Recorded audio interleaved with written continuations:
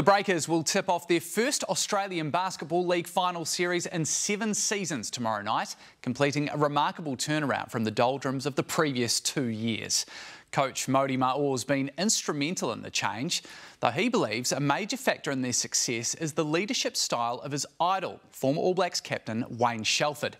Alex Chapman was given exclusive access when Mody met Buck.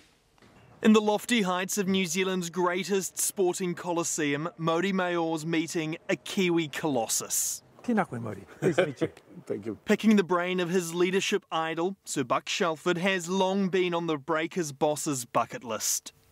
I can be a little bit of a fanboy, it's fine, he's earned it.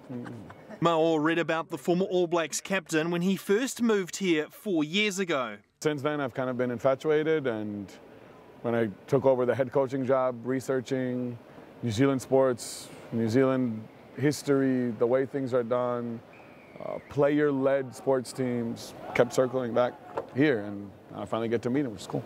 He believes what was a then revolutionary player-led power structure is the most admirable part of Shelford's leadership style. Sir Buck's noticed it in the Breakers as they've gone from strugglers to contenders. Mody's actually done the U-turn on all of them, of them trying to find themselves as better leaders within the team, because we're all leaders at the same time. But the thing is whether we make the same judgment calls at the same time together. Before you ask, yes, Maor's aware of the infamous incident when Shelford suffered a torn scrotum at Nantes. And if his own captain, Tom Abercrombie, has to overcome such an incident... I mean, he's got 3 kids, he'll be fine. But before they look to end their championship drought... Is there any advice you have for him? Yes, please. Oh, you know, just as long as the guys are having fun, that they should be up to it. If you're going to listen to anyone, it may as well be your hero. Alex Chapman, Newshub.